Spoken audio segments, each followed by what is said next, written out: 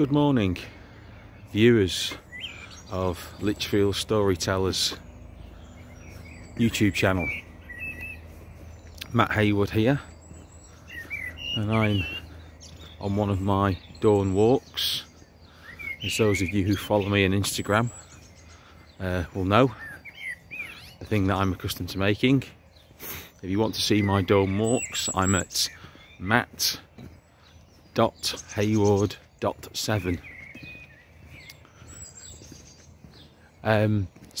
But this is a storytelling channel. So I've got another little anecdote for you. Now this anecdote I would like to dedicate to my family, wherever they may be.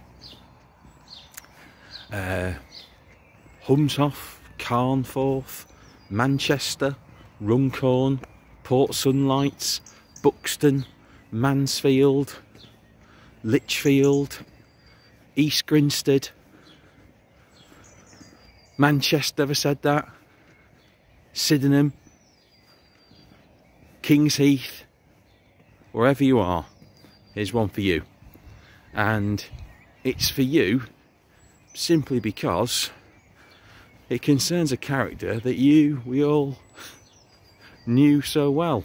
However, I'm obviously not going to use his full name because of confidentiality and GDPR.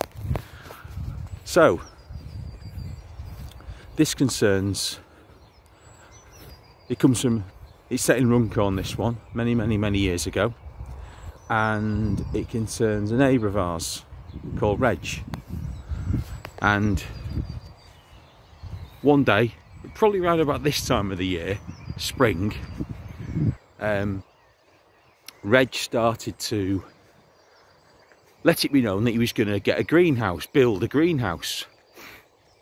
And this was quite the talk of the community, really, because greenhouses were quite salubrious in those days. They were the sort of things that perhaps only big estates would have. So to have your own greenhouse was quite a step up, really. Not like today, where you can get these flat pack greenhouses sent over from China for a couple of bob. No, so Reg let it be known that he was getting this greenhouse built. But the talk of this greenhouse went on for quite a few weeks, and the anticipation was unbelievable. And then finally, the Saturday morning, about 7 o'clock arrived, and there was a whole party of people at Reg's house because this greenhouse was going to be built. Amazing. And not only that, but it was almost like a festival. It was like a carnival. It brought people out of the houses to come and watch, to come and help, and all sorts. And as the morning went on, this greenhouse began to be erected, and people brought out tea and biscuits, and some of us just sat there and watched it being built. And slowly but surely, as the day went on, this greenhouse took shape, and by the early evening it was finished, and it was a sight to behold.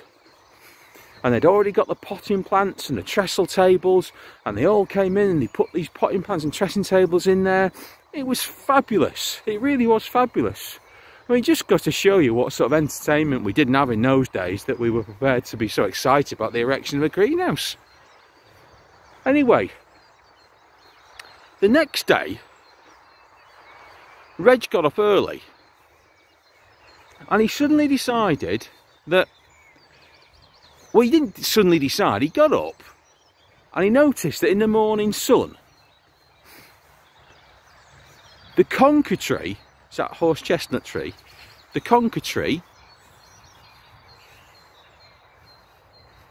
cast a shadow over his greenhouse. So Reg, being Reg, decided that no, that wasn't good enough. So he went to his cellar to get his buzzsaw, chainsaw, and he proceeded to saw down this horse chestnut tree. And I bet those of you who know a little bit about stories can guess what happened next. Yes, absolutely. He buzzed through the horse chestnut tree, and the horse chestnut tree fell as straight as a die right through the brand new greenhouse. So there you go, guys, another true anecdote. Big love, see you down the road. Paul, is the badge right? Excellent.